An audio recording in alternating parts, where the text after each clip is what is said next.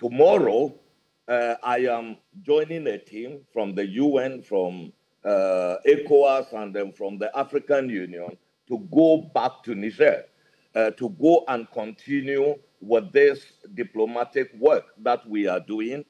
In the meantime, the chiefs of defense staff met in a 2-day planning meeting to develop a comprehensive, something like an intervention roadmap, for the ECOWAS intervention in Mali. So that also has been concluded. So what is next? And I think that was your question.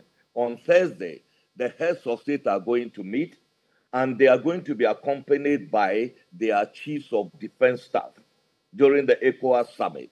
So we are going to review the diplomatic efforts that have been deployed up till this point to see where we need to, strengthen our approach.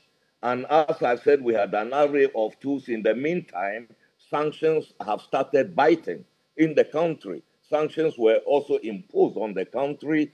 There were cuts in the electricity.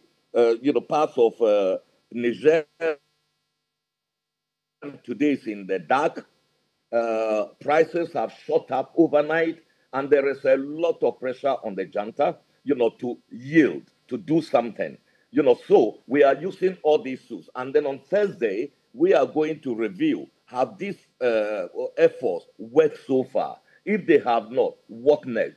And what is going to be done will be an analysis that the chiefs of defense will give their report about the concept of operation for the military intervention in the country, which has never been off the table.